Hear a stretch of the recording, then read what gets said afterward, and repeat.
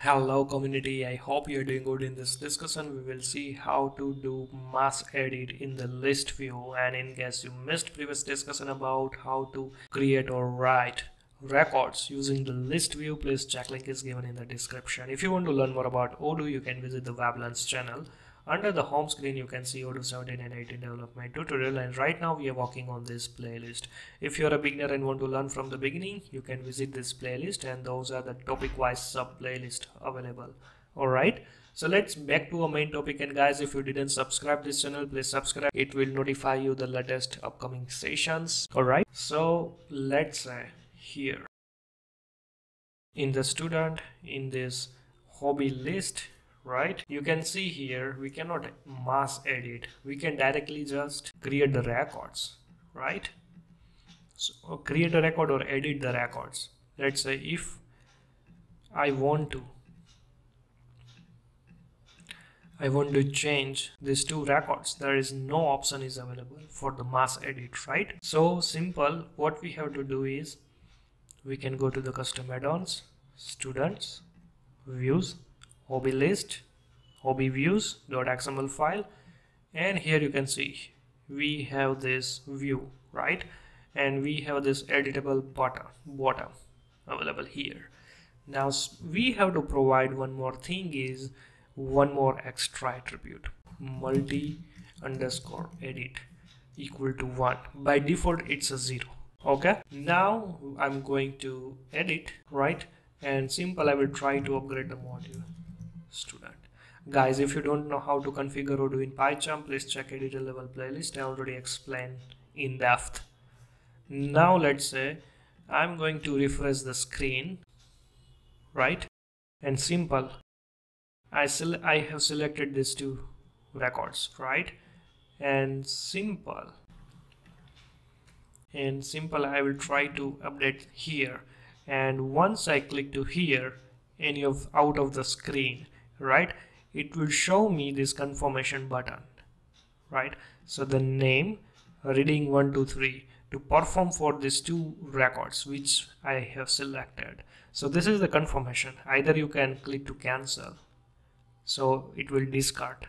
Okay, in case you want to change, right, using the mass edit, then it is also possible. So let's say I'm changing here. So again, one more thing is we don't need to check from actions or anywhere here. All right, so I'm going to say here, let's say 1 1 1 2 2 3 3. So I want to update here these three names as the same name. So once I click to here, now you can see it will having a pop-up message, right? And here you can see 3 records. Why 3 records? Because you can see 7 8 and 9, these 3 records we selected. And once I confirm, you can see here hobby 1 2 2 1 1 2 2 3 3. You can see it will automatically update here. By the way, here not only the character field, right, all the fields, whatsoever the fields you edit, right, so same fields automatically updated in the rest of the records. So I mean, if you have the many to one field here, right, or many to many field here, so it will also work here. You can edit in a single record and it will automatically reflect into rest of the selected records. Let's say I want to change something here, let's say 0 0 0, right, and once I click outside of these 3 records, so again it will having a pop-up message. Once I click to OK, then it will automatically reflect rest of the records, right? So like this way the mass editing works. Here one more thing is, if you are not using here the editable equal to bottom, right, and if you just try to upgrade the module, let me refresh the screen, let me go to here, so it will work here. Okay, so here in case you don't provide this option, that is also fine. Okay, specifically for the mass editing. So let's say if you click to this yoga, right, so it will automatically redirect to this form view. So by the way, if you provide this editable option here, so that means it won't be automatically open the form view. Okay, so editable means is either you can create or the update the record using the list view. So that's the reason Odoo won't be automatically open the form view.